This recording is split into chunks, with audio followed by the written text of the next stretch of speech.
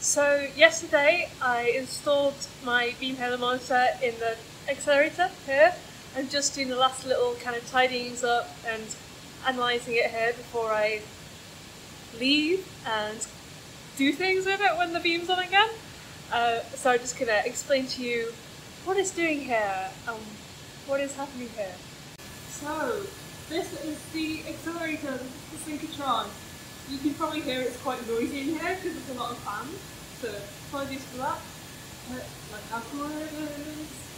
So, like I said in my last video, these red ones, these are copper poles. These are used for focusing down the beam. The other ones are sector poles, which are used for focusing down the beam in a slightly fancier way. And then this big boy is a dipole, which is used to bend the beam of electrons.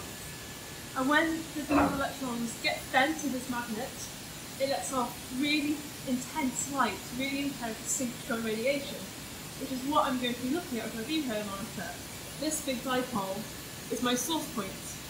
So I'll be using mirrors and lenses to look all the way down from about there to this dipole, looking at the beam halo.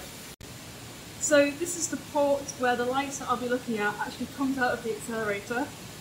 It gets created in that big green dipole, comes down the accelerator, and then inside there, if you can see, there's a mirror which reflects it out of the accelerator. It's called the vacuum extraction mirror.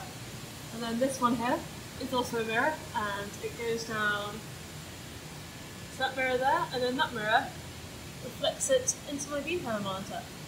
Now, if you actually look down at that mirror, you can see reflected in it the mirrors that are part of the beam halo monitor, which makes sense because that's the path that the light takes. So you can see that first mirror, which is a weird shape, so it's got some motors attached, so you can adjust it. And then the next mirror, and then after that it gets a little bit dark, so you can't see the rest. But it's a good way to check that the mirrors are nicely aligned, because you can look down and say, ah yes, I can see where the light will go, I can see the next few mirrors. This is nicely aligned. So, under here is the beam halo monitor. On the left you can see that mirror that I was just showing you, which reflects the synchrotron light to this first mirror here on an optical rail, and this mirror has some motors attached, so we can really finely adjust the angle of it and make sure it's very nicely aligned. And then that reflects the synchrotron light into the rest of the beam halo monitor. Just to quickly recap what I told you in the walking into work video, I have my fancy Borg lens, which is an upper chromat, which means it's really good for focusing white light. Then some baffles to eliminate any stray light. And then finally, a fancy camera on a motion stage, so I can move this back and forth and make sure it's focused onto the right object plane. This camera is a CMOS camera, which means the sensor in it doesn't bleed when it's saturated. You're able to saturate some of the pixels without it ruining the whole image. So, when the accelerator is turned on, these bright white lights are turned off, but there are some purple lights that are turned on.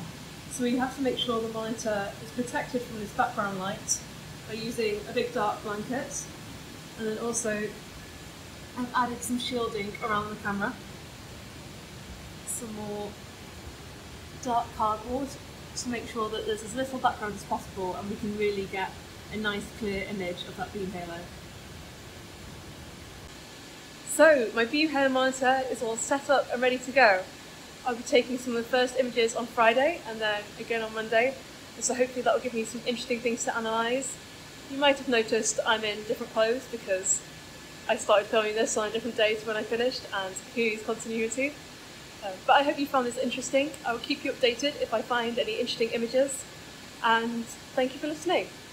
Bye!